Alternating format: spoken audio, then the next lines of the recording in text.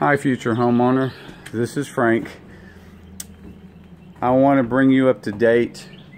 We are just finished with the sanding of the drywall, so I'm just going to take you through the inside real quick and show you a couple things. This is, of course, the outside. We're almost through a couple of trim boards, and this is ready for paint.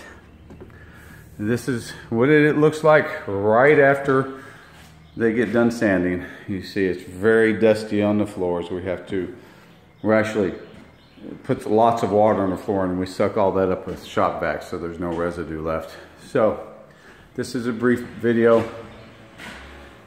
Here is the top bedroom, office, whichever you choose to be.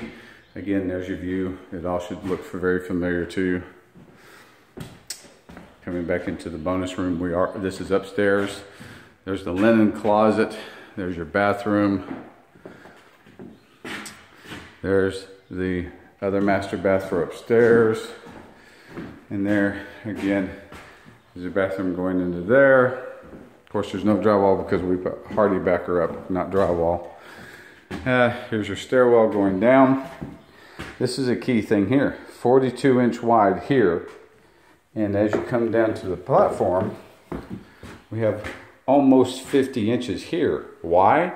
Because as you bring your furniture up, you can get it up without a narrow stairwell. So you'll find the same thing downstairs in the garage. Because when you come up and you make this swing with your mattresses, you have so much more room. And I promise you, when you move, you or your movers will notice this. Back downstairs. Again, pardon my voice, allergies. This is the main living room, what it looks like, ready to paint. Again, dust. There's your fireplace. That's where your TV and mantle is going to go. And this is the painters hard at work. Now here's your house color going on. Oh, make a video. Hey, bud.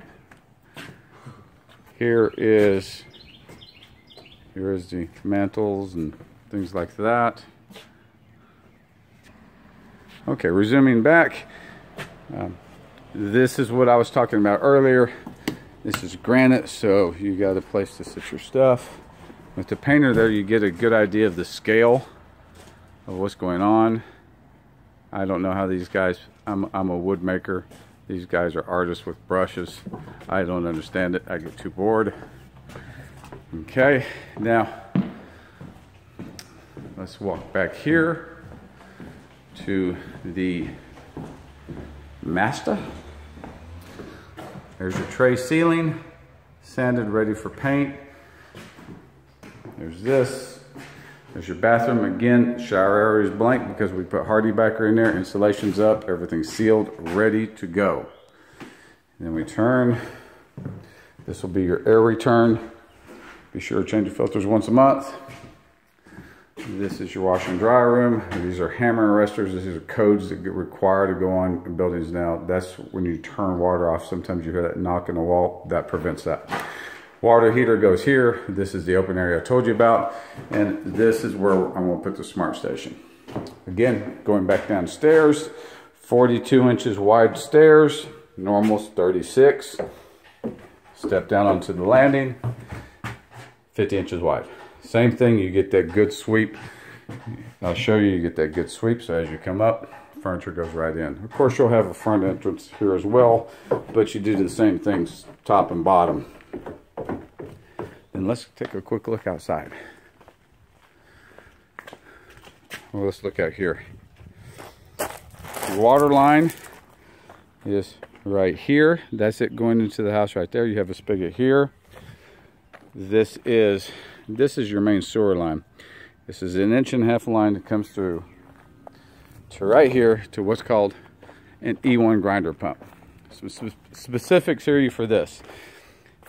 It sits on a bed of gravel, and since we're in a floodplain, we pour concrete around it to anchor it. So if it ever does flood, it won't float up out of the ground, and you have to work on it this way. It stays on the ground where it's supposed to. It doesn't ever move. Done. You just fire it back up.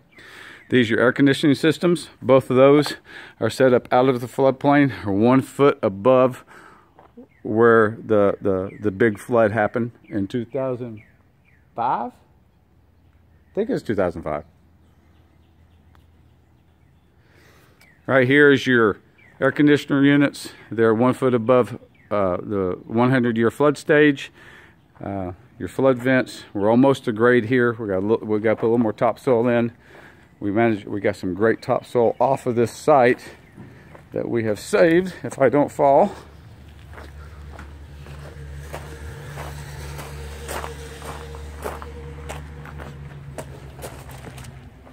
Right here. So this actually came, this is from 4 feet down. We found incredible it's what we call farmland soil. Great stuff. You're gonna have beautiful grass. Okay, here's your color. There's another painter up there hard at it. This is your side profile of what everything looks like. All right, we'll see you next time. Stay tuned.